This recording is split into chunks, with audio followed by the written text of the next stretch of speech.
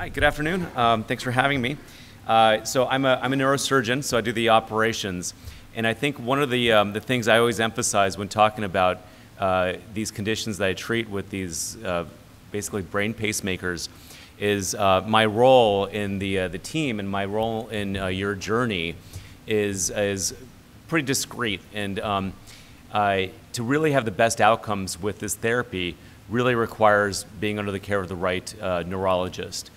So the role of the movement disorder specialist can't be overstated, right? And it's their management, both in terms of considering all options, Botox, medications, alternatives, and diagnosis, right? And making sure that this is an appropriate diagnosis and their experience, that they have a good feeling that neuromodulation, deep brain stimulation might be appropriate. So the patient selection is really in the hands of the neurologist, and movement disorder specialists are trained to kind of tease out alternative diagnoses that might not be as amenable to these kind of therapies. And my role is really to make sure that this therapy is implanted safely and accurately. I've come to kind of describe this more as an electrical therapy for conditions like Parkinson's, dystonias, rather than a surgical treatment. You know, you don't come out of surgery with your condition fixed. Like if you have a bad disc in your back, right? You take out the disc, that condition's fixed. The surgery is just the beginning, and it's back in the hands of the neurologist that the pacemaker, which I'll talk about a little bit more, is activated and programmed, and the condition is controlled in that manner. So it's really an electrical therapy for the neurologist, and they need a trusty, reliable surgeon to do the operation safely and accurately.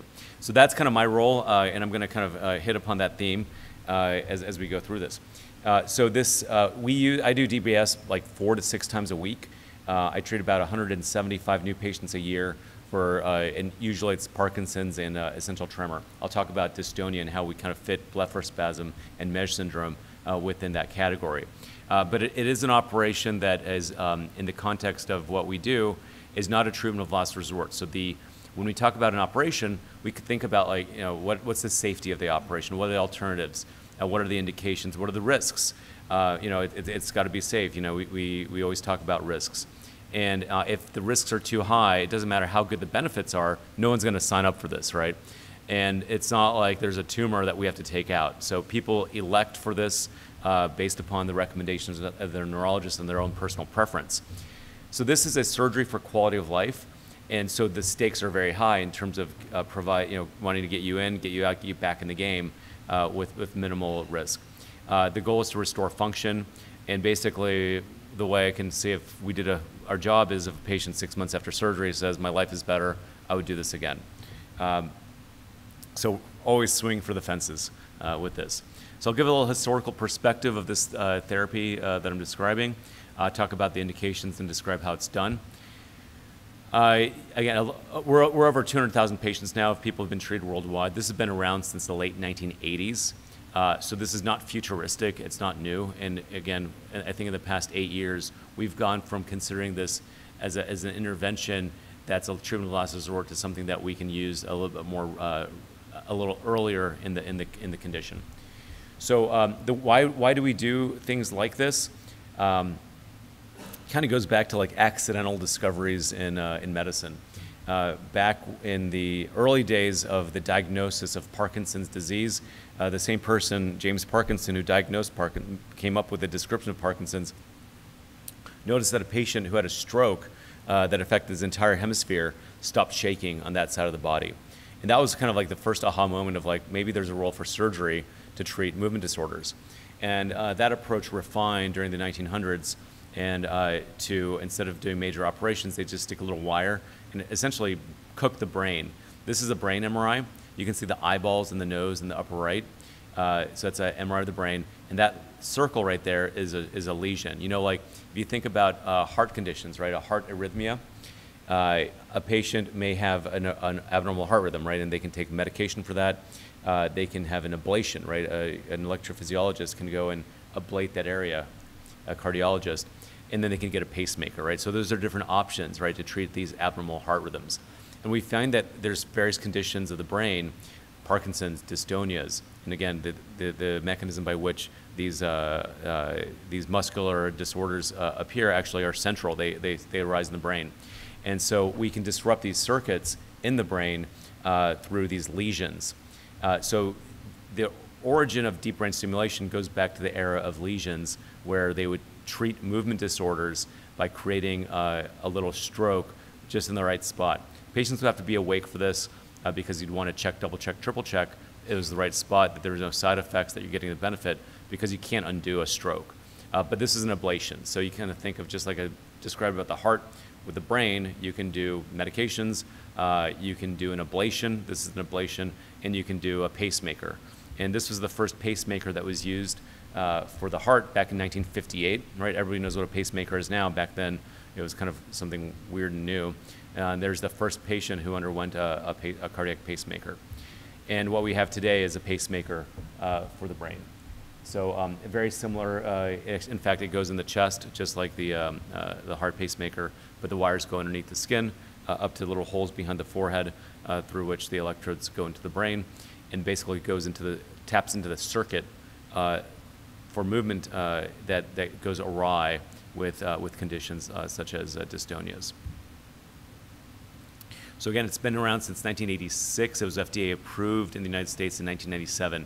So the track record here is that it's a safe, non-destructive, reversible, and adjustable therapy. So it's not what you see is what you get. Because of technology, you can actually kind of fine-tune this. In fact, in the setting of dystonias, like MES syndrome, like Blepharospasms, it's not like they turn it on and you see everything melt away immediately. If somebody has an action tremor, that tremor disappears as soon as you turn the thing on. There's different conditions that have different what we call latencies, meaning delay of response to the therapy.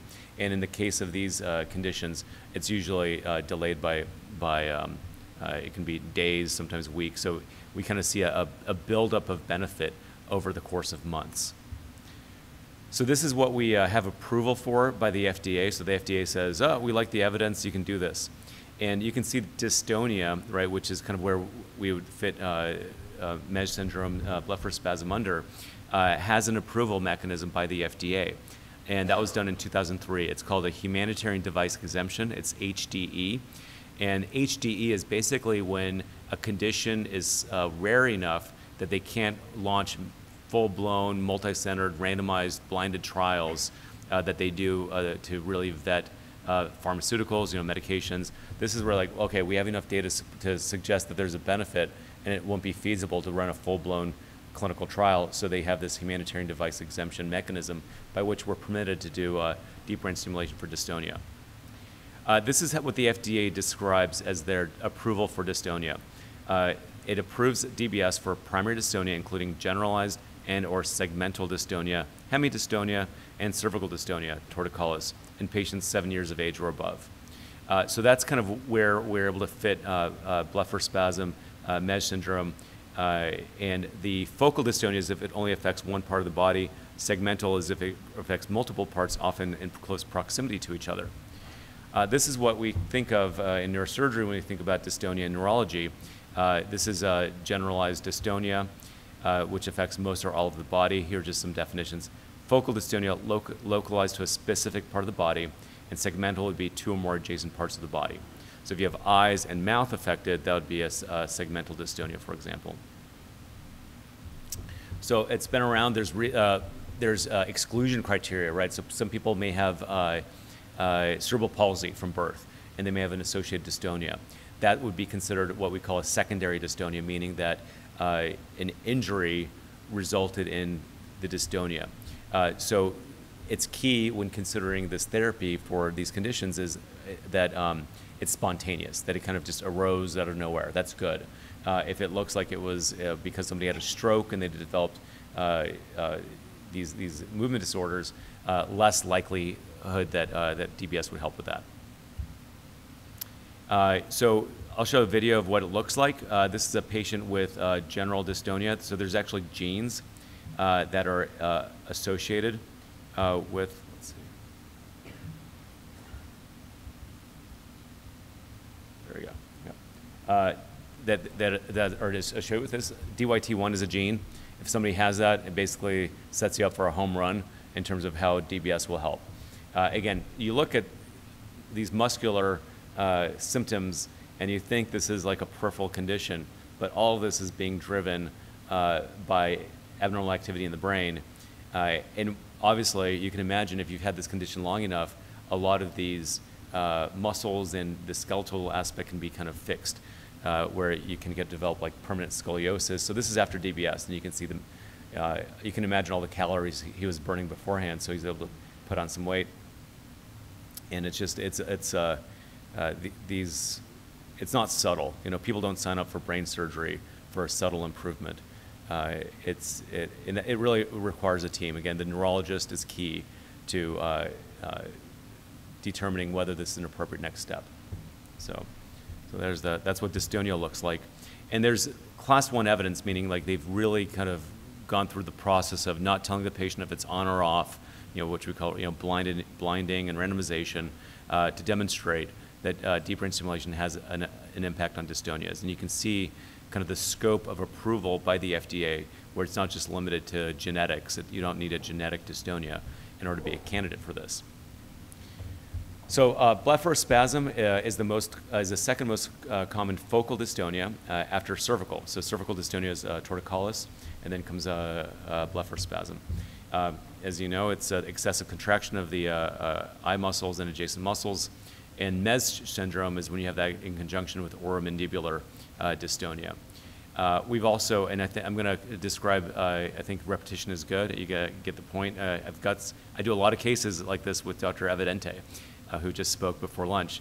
And we often end up speaking back to back. So any redundancy will be kind of diluted by having at a lunch break.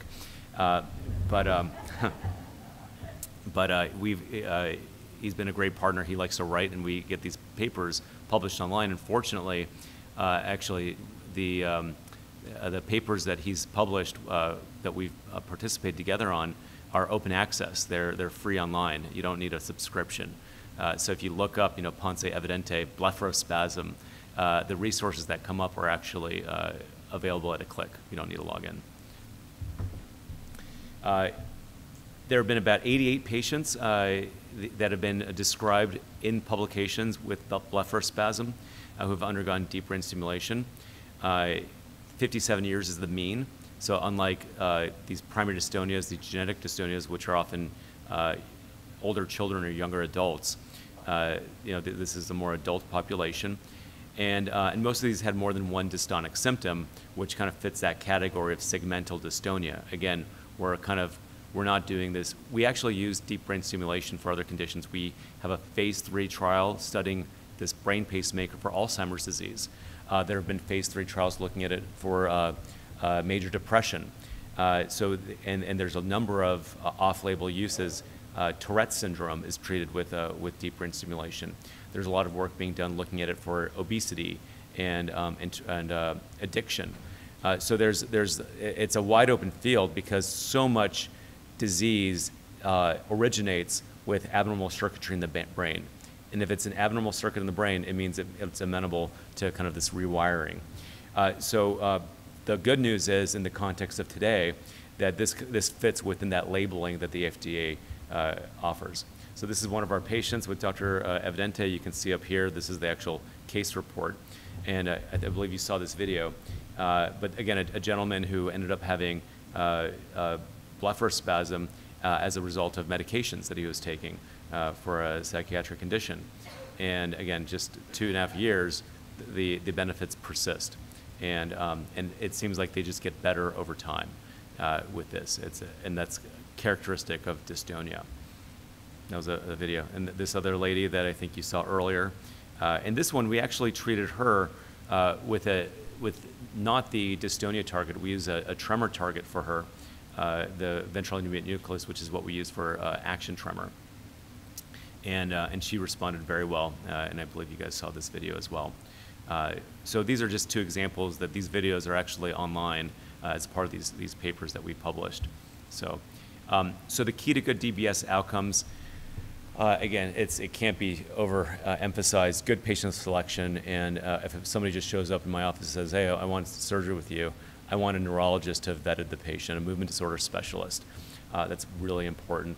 And that way, too, it sets expectations appropriately, and you kind of know, all right, we've tried all these things, and I think that even if the neurologist were to say, I've got nothing else to offer, I still want them on board with me as we take that next step towards surgery.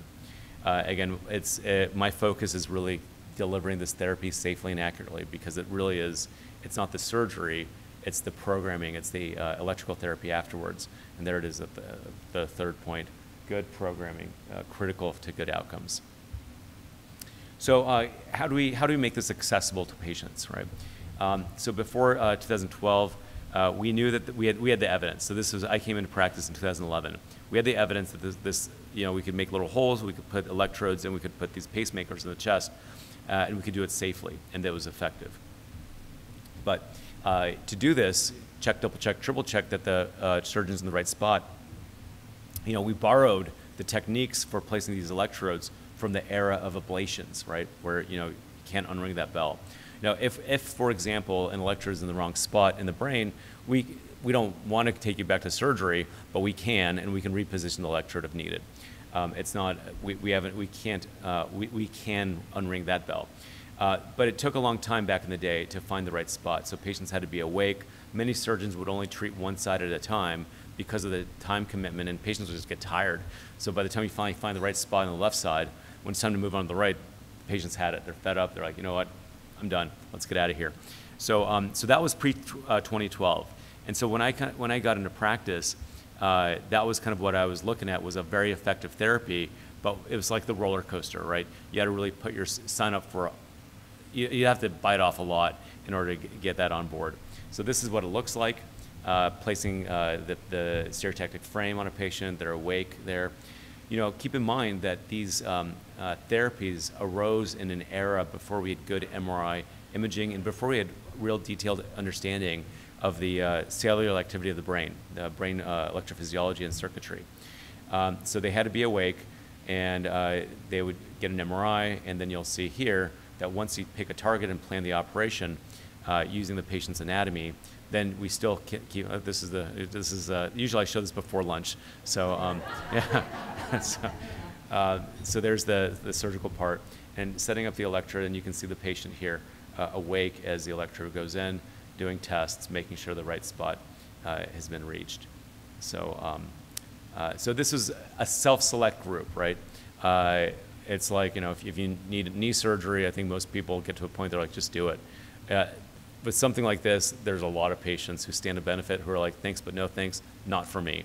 And I think that's a reality. No matter how easy we make the operation, that at the end of the day, having to be awake and having to have knowing somebody's going to be touching your brain is a big deal. So this was before we had good MRIs. You can see this image over here on the right. That's a atlas of the brain. So 50 years ago, kind of our atlas of the brain comes from like 3 cadaver heads in France from 60 years ago now that they dissected, and they said, all right, in the ballpark, if you go 12 millimeters this way, 2 millimeters down, you're going to be in the right spot. You're going to be in the vicinity, and then you use the awake patient to refine that. So what we have now, this is on the right, that's a cadaver.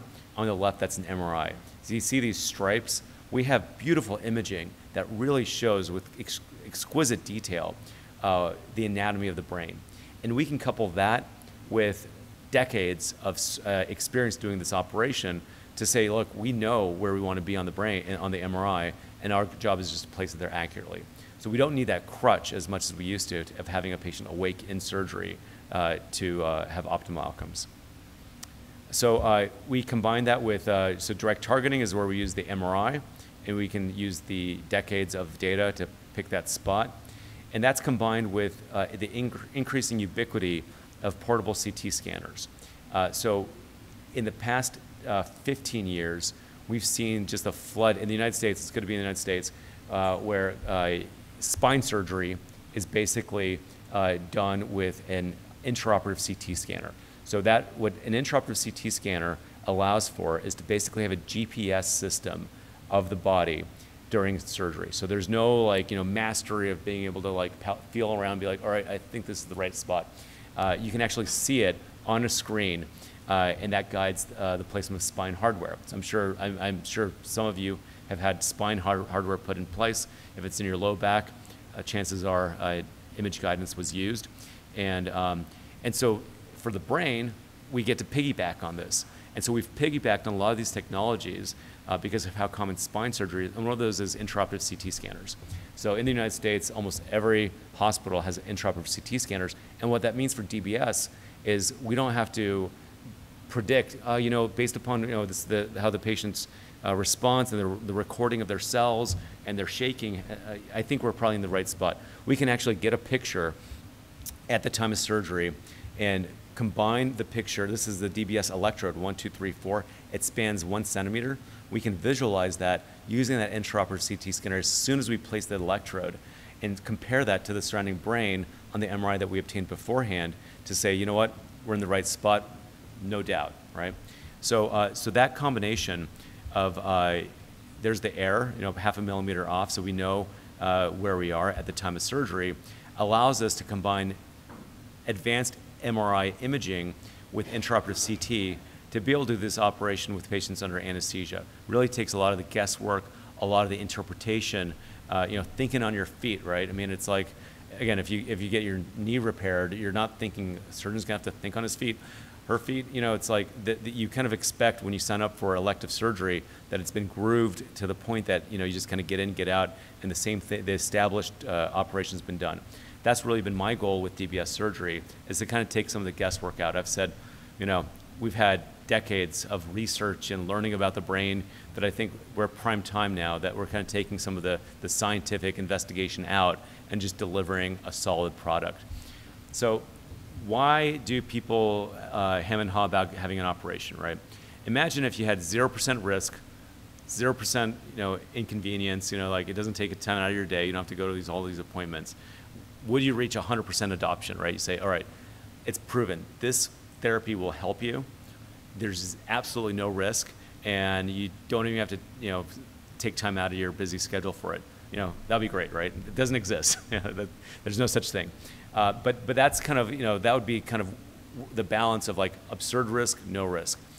So patients all balance, and their neurologist and the surgeon balance risk versus benefits, the fear, the sense of self, right? After an operation like this, you can feel the device underneath your skin. You got a pacemaker in the chest, you can feel bumps underneath your scalp. So what I've been looking at over the past 11 years, my job is to find how to deliver this proven electrical therapy in a way that minimizes the risk associated. And that is really accomplished through standardization, right? Generalizability, that the same thing I do with my hands can be done with any set of anybody as long as they're well trained and they know what the steps are. So we don't want that bell curve in surgery where some people make it, some people don't. Win some and lose some. No, that's not good for elective surgery. We want to kind of narrow that scope so that we have very consistent outcomes, both in terms of safety as well as in terms of functional outcome, right? 6 months after surgery being like, all right, the symptoms I came in with have been relieved. So that's how the surgery has changed. There's been a lot of advances in terms of the technology as well. We have 3 companies. Only one of the 3 companies is approved for dystonia, and that's Medtronic. So we can name them because they're the only game in town when it comes to dystonias. But really what happens once we implant the system, again, it goes back in the hands of the neurologist, and that's programming, right, activating the device. So Elon Musk, right, from Tesla, right, he actually has a brain-machine interface company. So he's put a lot of thought into like this whole thing. And basically where we are right now is today we're kind of in the era where, the cathode ray tubes, TVs, where it starts going off, you just hit it on the side. Like that's what he said, we are right now with DBS. Deep brain stimulation is like, hitting the TV box so that the screen comes back into place. And where we really are going now is kind of advancing to the next phase where we can speak the language of the brain, we can use information about where the electrode is, we can actually, with the new Medtronic system, we can record the activity within the brain to really know what we're doing without the guesswork. And that's gonna lead to the next phase where we just have intelligent pacemakers that know exactly what to do, put the neurologist out of business, right, in terms of the programming, where it just senses the brain and knows where to go to obtain the control and give the symptoms. So DBS is an option for blepharospasm. recommendation by a movement disorder specialist is critical, right? They're the gatekeepers, right? We're just exiting this hit the TV to make it work era, and advances in technology open the door for smarter and more efficient programming through advanced control and understanding of patients' symptoms. Thank you very much.